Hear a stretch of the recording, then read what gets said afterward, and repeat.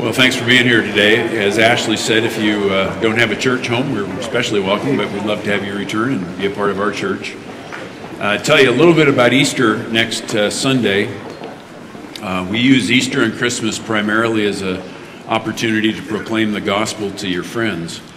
And I don't know what to expect with an Easter on the end of a Christmas break. It might be smaller than normal, but on a good Easter, we'll have 1,200 people in the room. So come a little bit early and take all the best parking spots.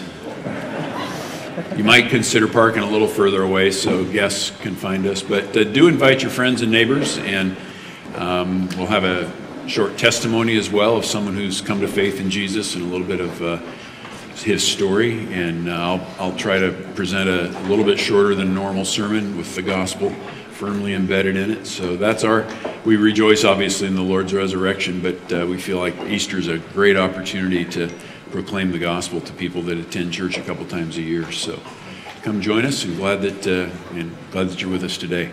We're continuing in the book of 1 Samuel if you want to turn to chapter 4. And I'm going to try to cover 3 chapters today. I don't think I heard an audible groan. That was good. And before we do that, let me pray for us. Father, as we come before you this morning, I'd ask that you'd speak through me, allow your Spirit to do his work in the heart of each believer today. You'd help us to take a passage from thousands of years ago and understand how it applies to our hearts and lives and circumstances today. We're grateful that we have recorded in the scriptures these stories, and they're they're unedited. They're just truth, and they're mistakes and victories and all kinds of things wrapped into one, and we're grateful that they're here for us. And the sort of the bold rawness of the scriptures convince us yet again that they're true. You've not hidden anything, and you report truth, and we're grateful that we get to look into it together today. We'd ask that you'd watch over those that are traveling. We're grateful that vacations can be had this week, but keep people safe and bring them back safely. And we ask for Easter next week that you'd be drawing people to the church that don't yet know you, that might be curious about what it means to be a Christian, or just culturally feel like they need to attend church. I pray that you'd be working their hearts right now, and that the message and the testimony, the things involved next week, would be a blessing to them and draw them to yourself. We ask that you'd comfort those that are hurting. I can think of a few that are struggling physically right now, and there are other issues going on in life, and bring them comfort and peace, and help us as a body of Christ to minister to one another and care for one another. And so we're grateful that you hear us and that we can be together this morning. We come to you in Jesus' name. Amen.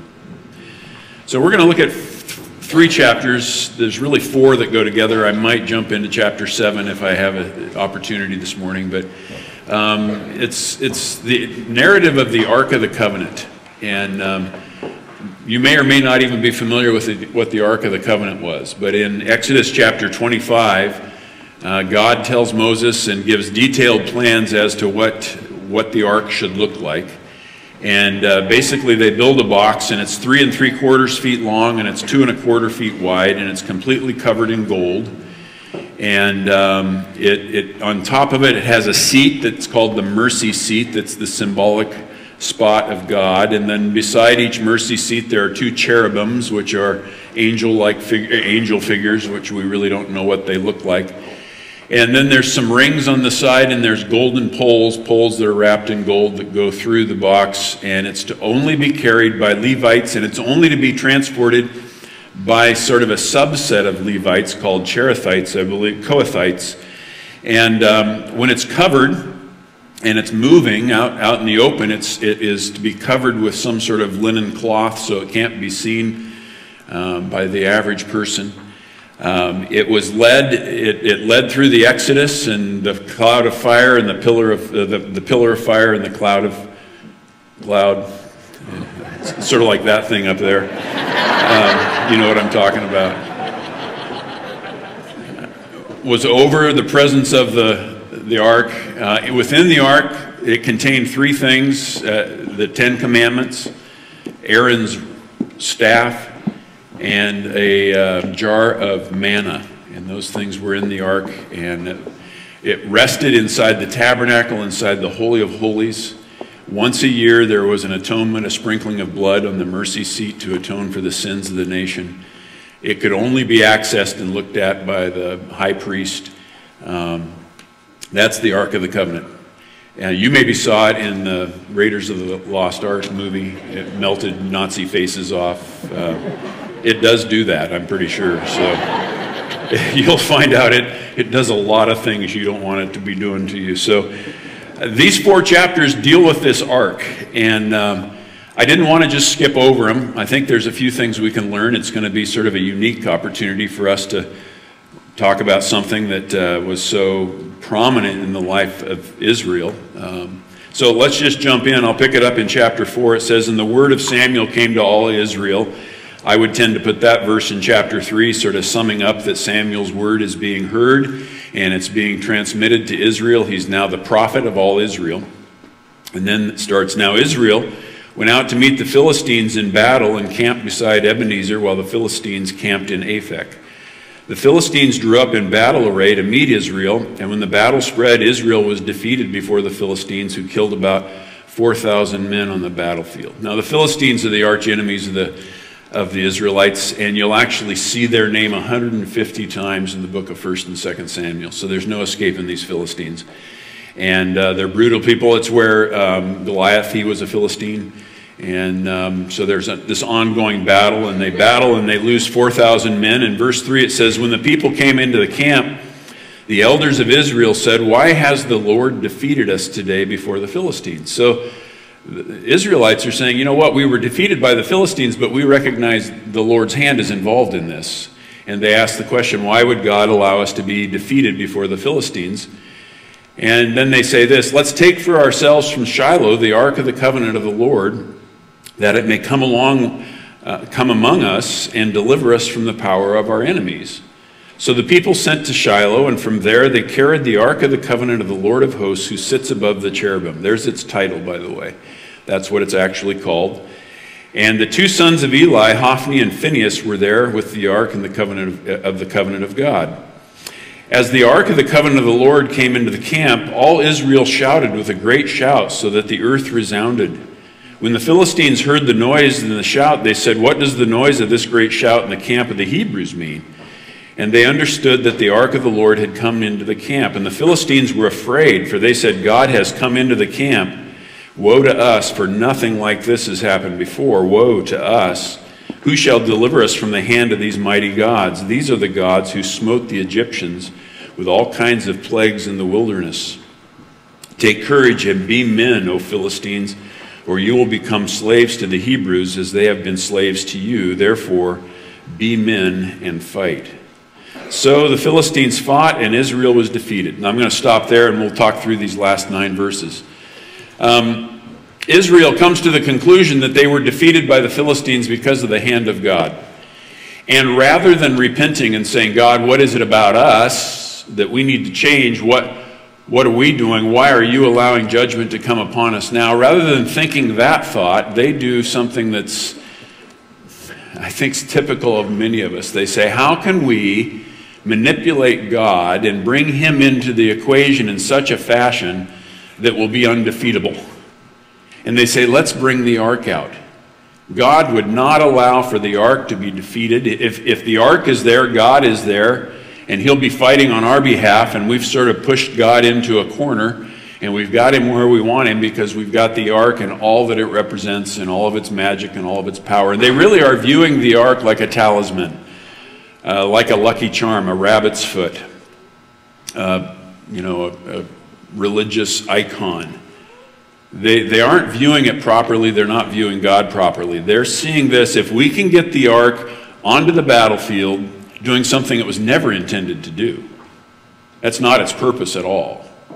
But they're just going to take it and use it for those purposes. If we can do that, then we can get God to fight our battles for us. Rather than saying, God, you are worthy, and we are sinful, and you tell us what it is that we've done wrong because we want to repent of our sins. They say, God, thou art useful.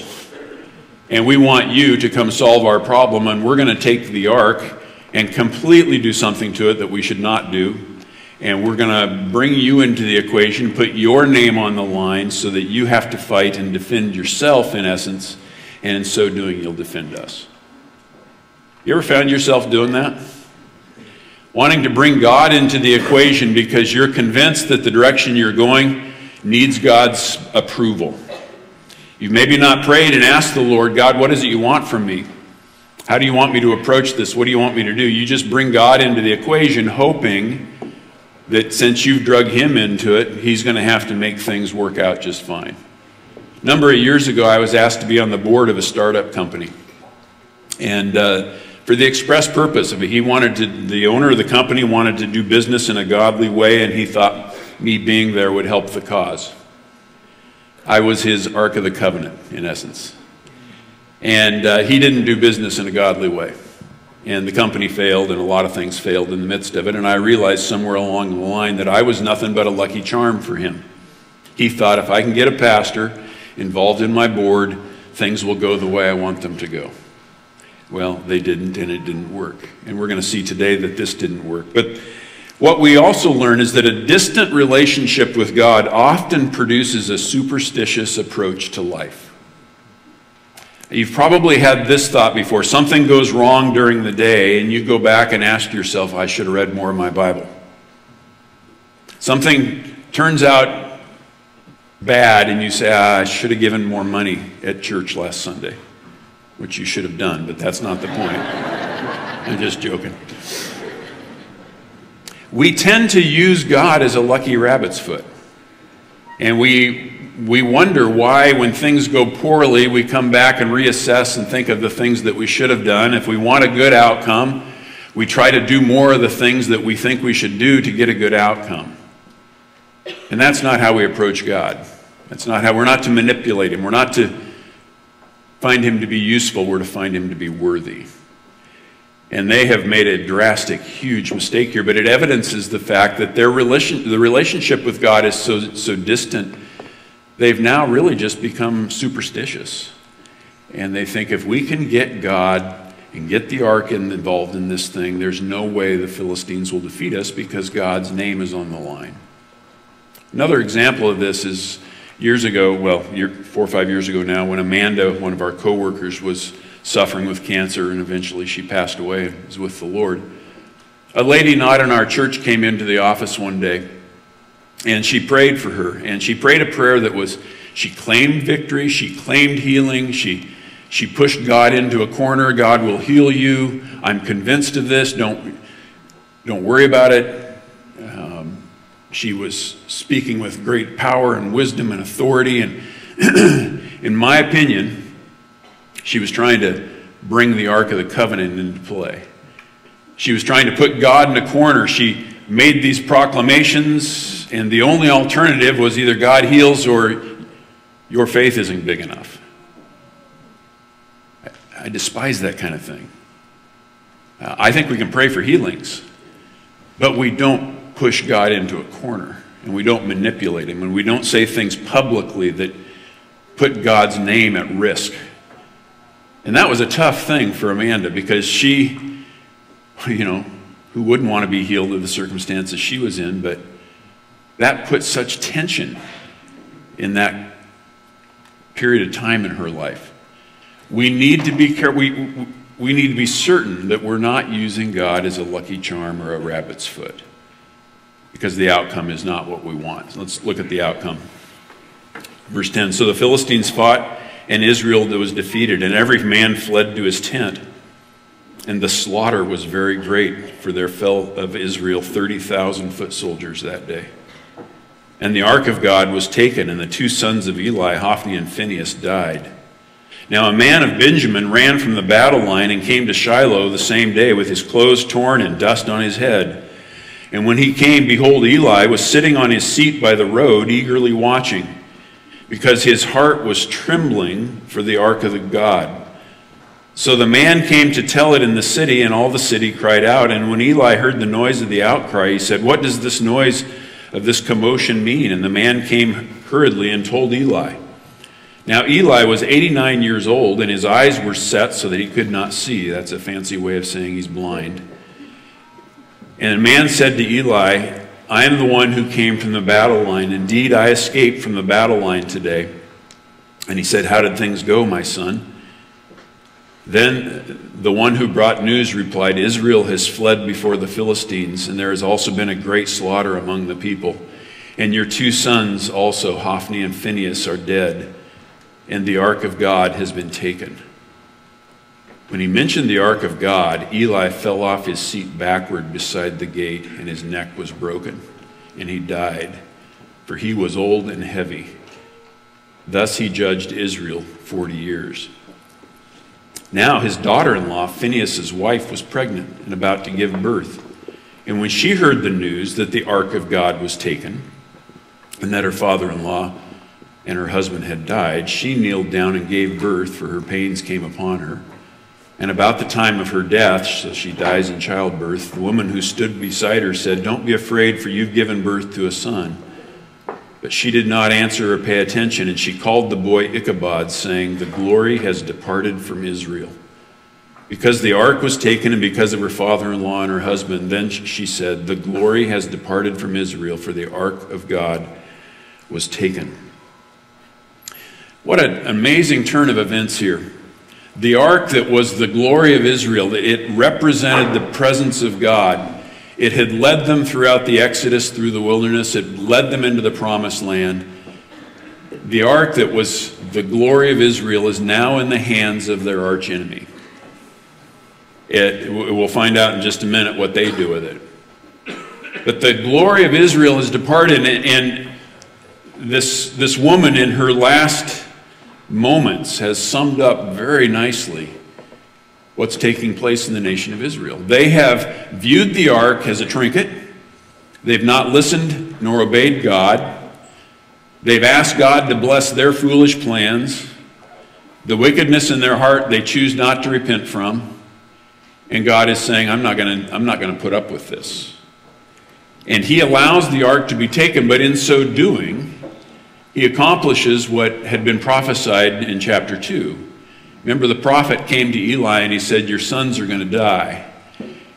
And all these turns of events accomplish what God needs to accomplish in killing the sons of Eli and bringing the nation to its knees in a new and different way.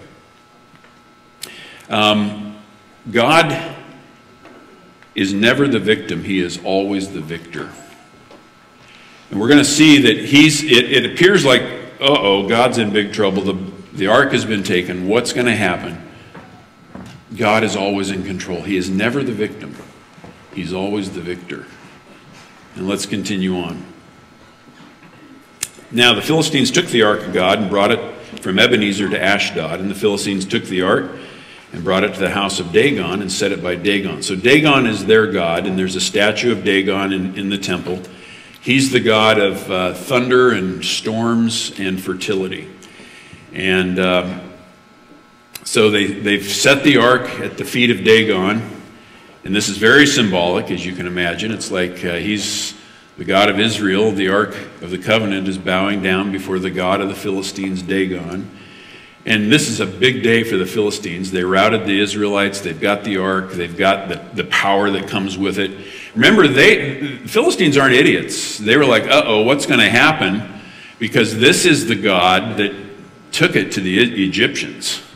They remembered the story. It's been hundreds of years later, but they remembered the story. They had not forgotten what kind of power the God of Israel had.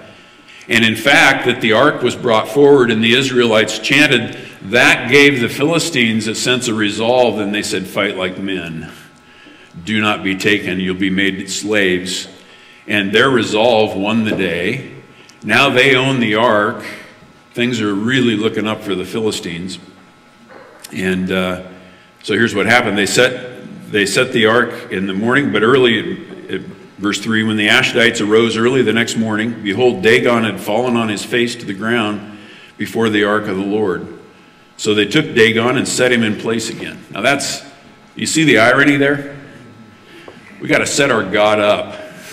He fell over last night.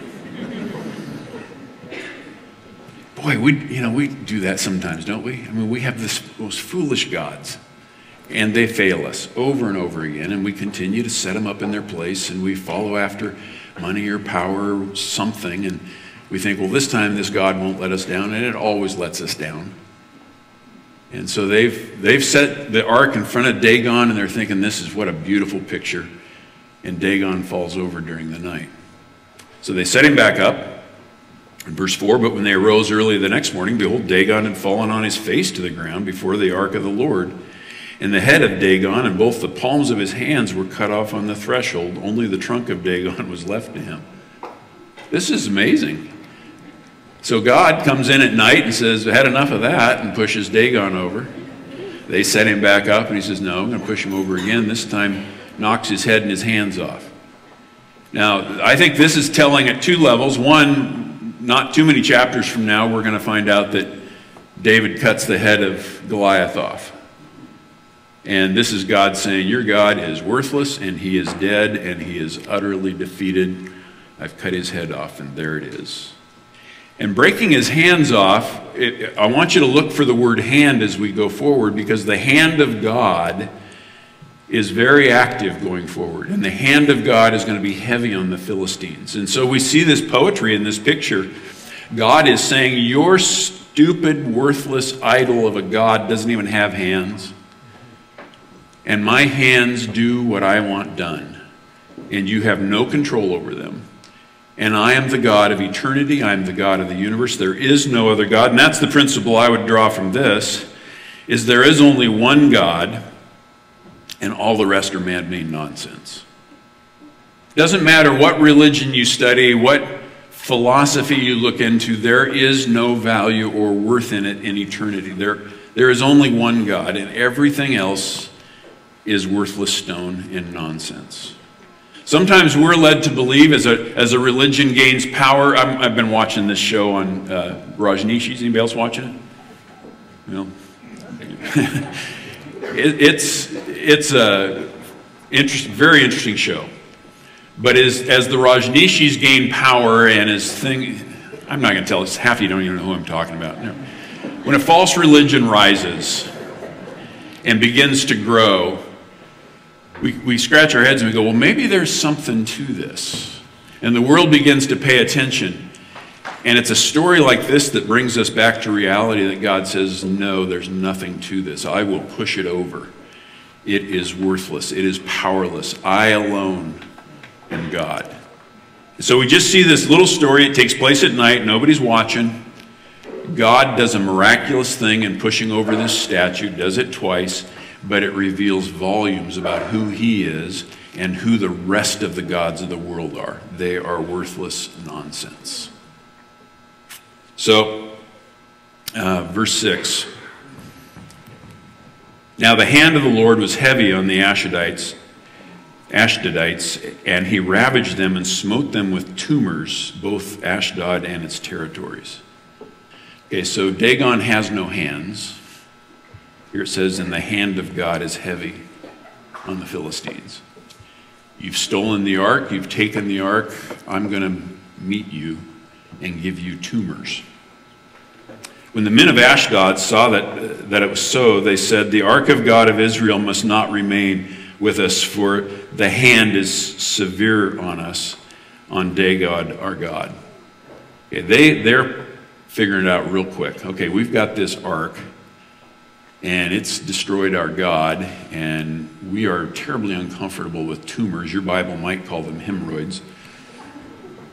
I think what it is, my personal opinion, is the bubonic plague. One commentator this week pointed that out, that the bubonic plague comes with lots and lots of tumors, and it's spread by mice and rats and animals. And it could be just God doing whatever he wants, but it also could be the fact that God's saying, I'm going to bring the plague your direction. So they gathered together all the lords of the Philistines, verse 8, said to them, what shall we do with the ark of the God of Israel? And they said, let the ark of the God of Israel be brought around to Gath. And they brought the ark around to Gath. So they're saying, well, let's take it over to Marion County. We don't want it in Lane County. Let's take it to Marion County. Give it to them. So they're selling a lemon to them. You know, it's low miles. It's been driven every Sunday. Here it is. It's all yours. They're bringing the ark over and saying, yeah, enjoy it. It's got all kinds of power. You're going to think this is great.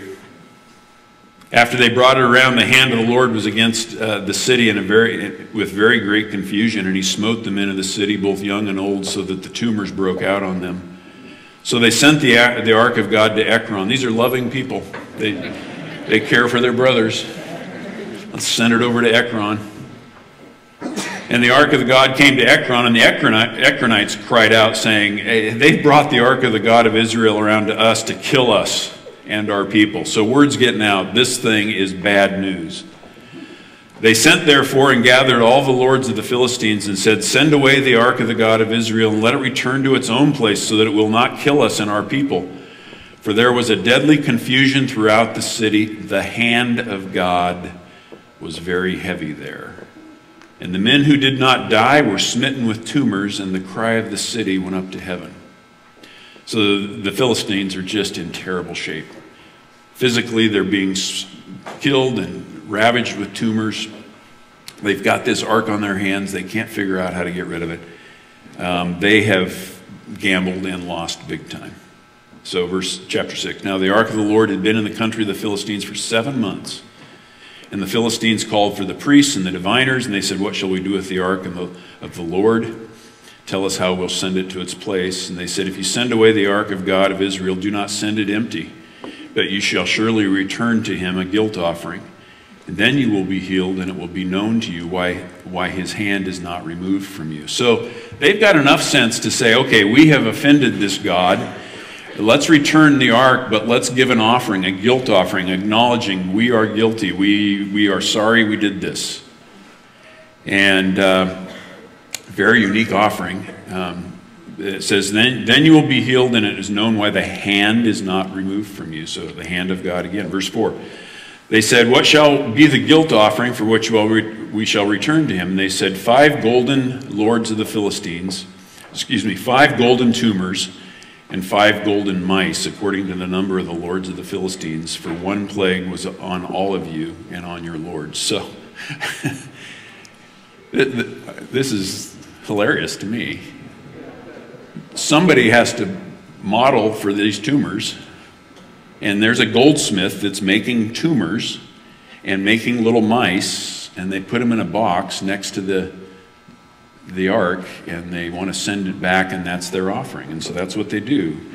So you shall make likenesses of your tumors and likenesses of the mice that have ravaged the land, and you shall give glory to the God of Israel. Perhaps he will ease his hand from you and your God and your land.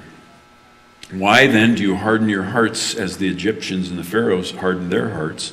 When he severely dealt with them, did they not allow the people to go, and they departed? Now therefore take and prepare a new cart and 2 milch cows on which there has never been a yoke, and hitch the cows to the cart, and take their calves home away from them.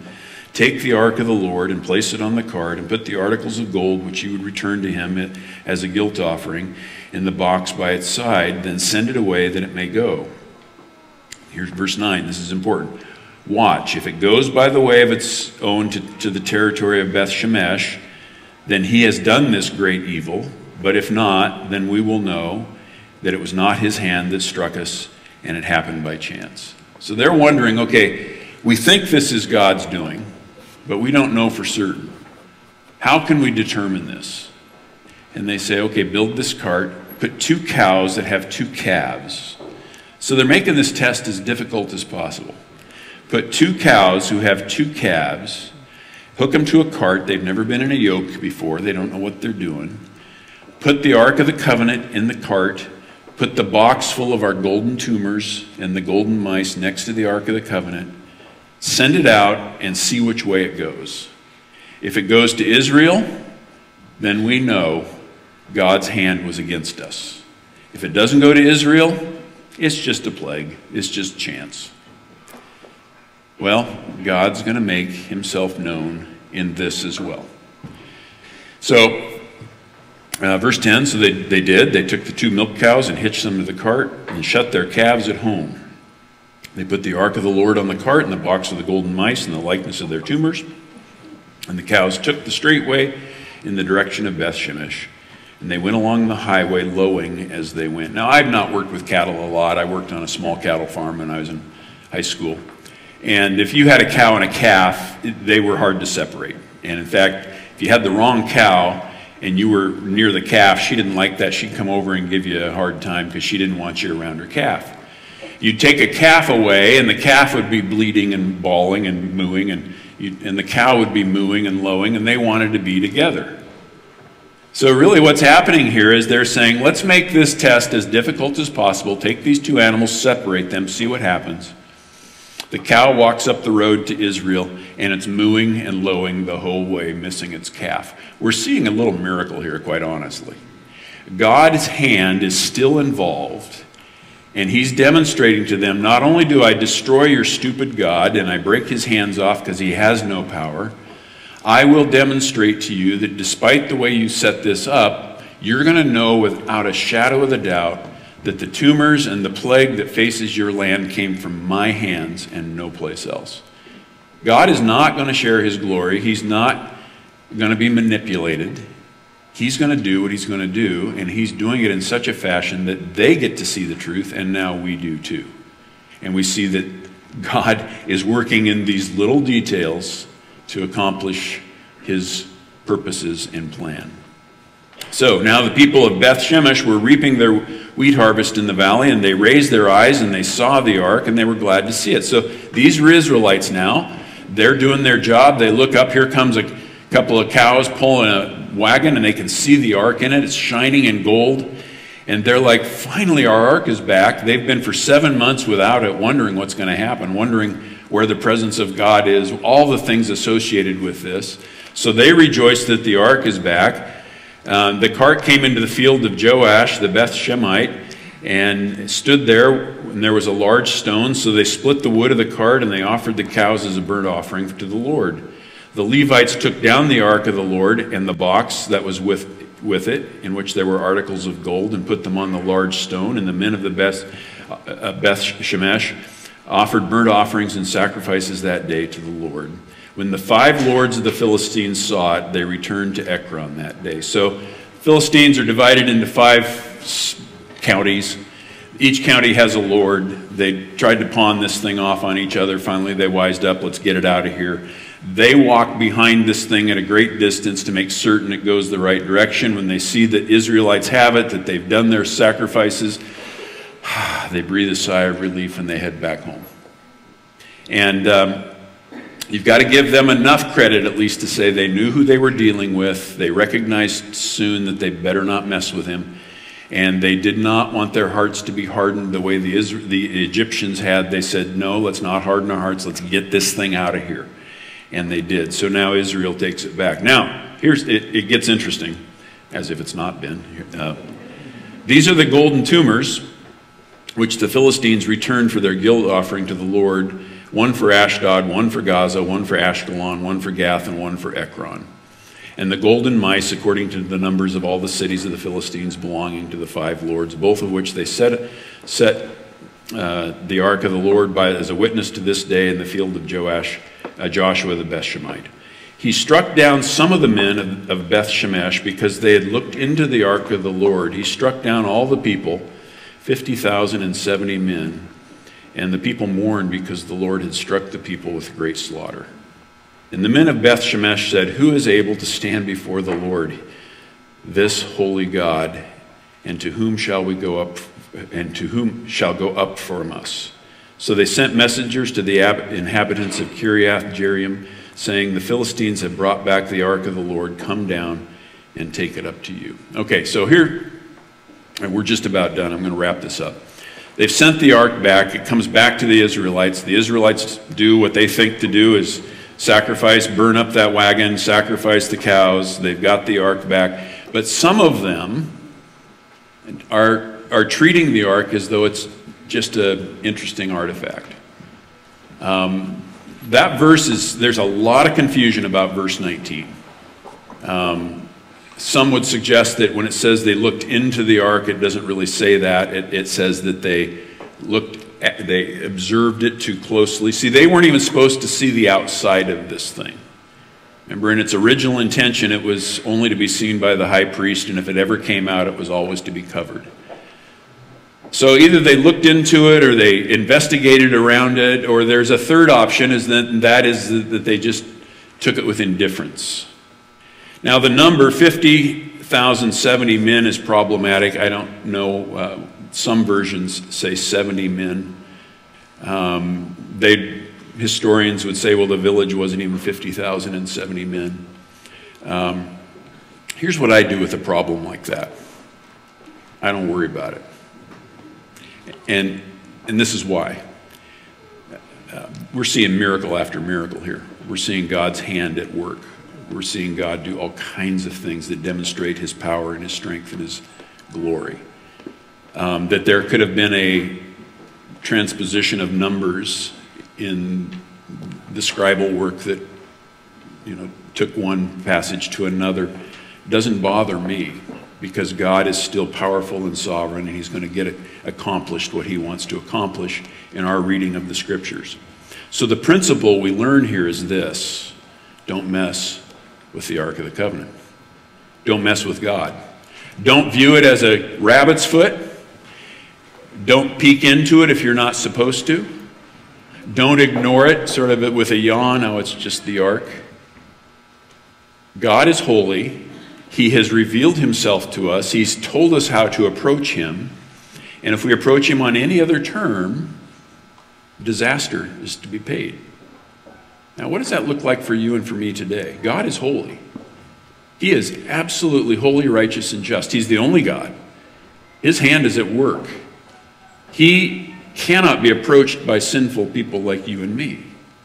We can't sort of peek into him. We can't investigate him and come away unscathed. We can't ignore him and say, it's no big deal. We can only come to God on his terms, and he's been very clear about those terms. Those terms are, I'm going to send my son, and he's going to come to the world, and he's going to live sinlessly, and he's going to walk in perfect harmony and obedience to the Father, and he's going to die on the cross and take upon himself the sins of the world so that you have access and I have access to God our Father. That is the only way we can get to God. Those are the only terms that God has ever mapped out that allow us to have a relationship with him. So to ignore those terms is to say, it's just an ark, what's the big deal? To come up with other terms, to say, I don't think, let's plan something different. Let's use the ark for another purpose.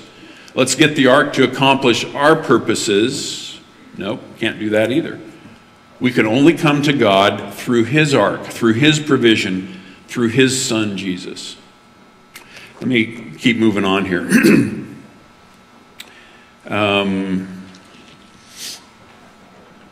Wanted to note that when the ark came to the Philistines, they had two options. One was to say, okay, things are not going well for us here. This plague is killing our people. It's terrible with these tumors. We're infested by mice. We understand it's God's hand. We could repent. God has given us this unbelievable opportunity. He has revealed himself to us in a way that he's never revealed himself to anybody else. We hold this ark and we recognize its connection to him. We could repent and turn, but they don't. Their solution is get rid of the ark. Push God away. Get rid of God. Today's Palm Sunday. When Jesus entered into Jerusalem, people threw down palm branches in their coats, and blessed is he who comes in the name of the Lord. They had access to Jesus unlike anybody else ever has. The city rose up. They were excited to have him there. By Friday, they were killing him. Things just don't change. People had access to God. They had this insight, this view, this beautiful opportunity to repent. And they say, no, away with it. We don't want it. Get it out of here. They pushed God away. You and I, we have this access to God. We have this communication from him about his son, about his saving ability, his grace in our lives. And we can say, thank you, I repent, I recognize my sin, I am broken about it. Your hand has been heavy upon me of conviction. Thank you, I repent, I believe in Jesus. Or we say, nope, not going to do that. I'm going to push him away, send him back where he's from. I don't want anything to do with him. I think that's the application for us today. It's an amazing story showing the power and the hand of God. It shows that some people want to treat God like a lucky charm. Other people want to just ignore him with indifference. Things have not changed. Don't treat God like a lucky charm, because he is not. He is the God of the universe. Don't ignore him, because that will cost you dearly. Repent, believe, follow. Be adopted by him. I mean, what an amazing, amazing opportunity we have. Don't squander it. Come to him. Let's pray. Father, as we read this story and sort of overwhelmed with the power and the details and the things that we don't fully understand, you have a way you wanted this ark to be handled, and all that stuff comes together, and we see people trying to manipulate you and casting you out and pushing you away. But your purposes are always accomplished. You abandoned Israel only to return in a different fashion. You got their attention in a way that hopefully they can understand. You, God, have never abandoned us. You are always wanting to come to us. You want us to believe in you through the Lord Jesus Christ. And I pray today that you draw people to yourself to do that. I'm grateful that this story has been preserved for us so we can understand more about your holiness and your power. But help it to be not just an intellectual lesson, but a conviction of the heart that we would turn to you. Thank you that you love us, that we experience your grace, that your Spirit is alive and well, and that he indwells those of us who are your believers, and that you can bring the truth of this gospel into our hearts and lives. And we come to you now in Jesus' name. Amen. Why don't you stand with us?